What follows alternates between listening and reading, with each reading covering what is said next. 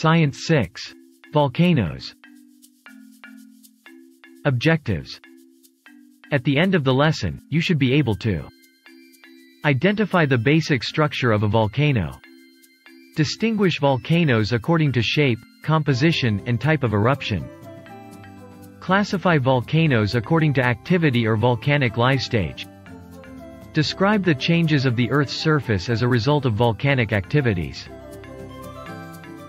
A volcano is an opening in the Earth's crust that release lava, rocks, ashes, and gases during an eruption.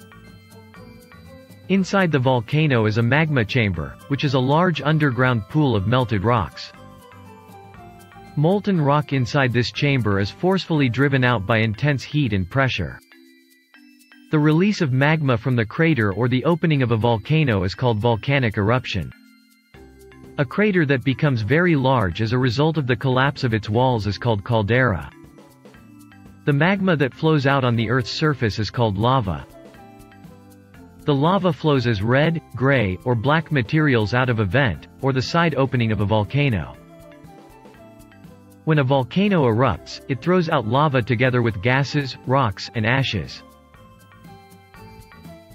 PREREQUISITE, Philippine Institute of Volcanology and Seismology, is the government agency that studies and monitors volcanic activities and earthquakes in the country.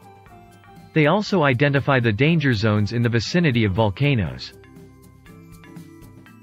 Volcanology is the study of volcanoes, lava, magma, and related volcanism.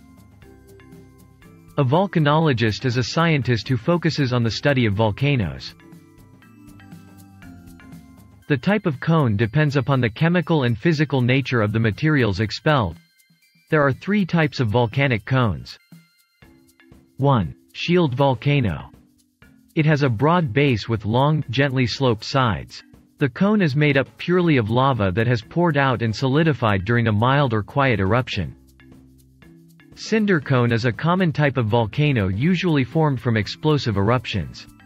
They are symmetrical small volcanoes with narrow base and very steep slope. 3. Composite volcano or stratovolcano. Composite volcanoes are composed of alternating layer of pyroclastic materials and rocks from solidified lava flow.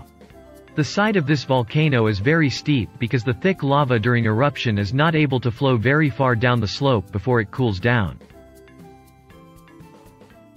Volcanoes can be active, dormant, or extinct depending on the possibility that they will erupt. 1. An active volcano is one that currently shows signs of unrest, has released lava in the past years, or is recently generating seismic activity like earthquake or significant gas emissions, which means that it may erupt again in the near future. Dormant volcanoes can still erupt, which means they still have magma supply and show one or few activities similar to an active volcano but have not erupted for over 500 years. Extinct volcanoes are those that are cut off from their supply of magma and often have not shown signs of eruption for over 10,000 years. Volcanologists rarely expect them to erupt in the future. Types of volcanic eruption. 1. Strombolian eruption. In this eruption, huge clots of molten lava burst from the crater into the sky. It looks like fireworks, displaying luminous arcs of fire. 2. Volcanian eruption. It involves short, violent, and relatively small explosion of viscous magma. This involves the expulsion of ash-laden gas from the crater that rises high above the peak, forming whitish cauliflower-like clouds of ash at top of the cone. 3. Pelion, Nui ardent eruption. Incandescent lava, together with ash and gas, are blown out from the crater, vertically upwards and falling again. The collapse or burst of lava dome forms its pyroclastic flow called Nui ardent, which spills like red glowing avalanches along the slopes, can be very deadly and destructive. 4. Hawaiian eruption. This eruption occurs along a fracture, linear vent, with burning lava sprouting from the fracture. It can also occur in a central vent, in which case incandescent lava spurts out in the form of a fountain. 5. Plinian, or Vesuvian, eruption. It causes a violent ash-laden eruption, forming pipe-like structure of ash clouds that reach the stratosphere.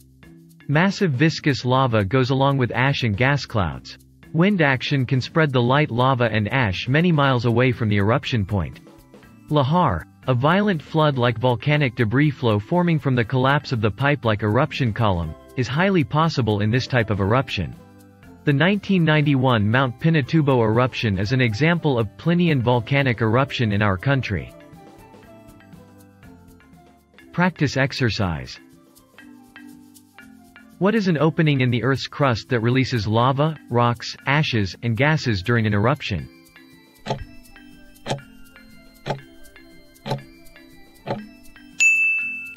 The answer is volcano. What are the three kinds of volcanoes according to their cones?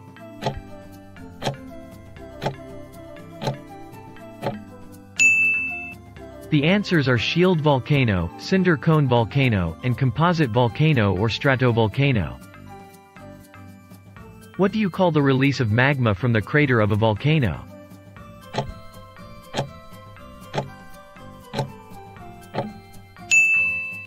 The answer is volcanic eruption.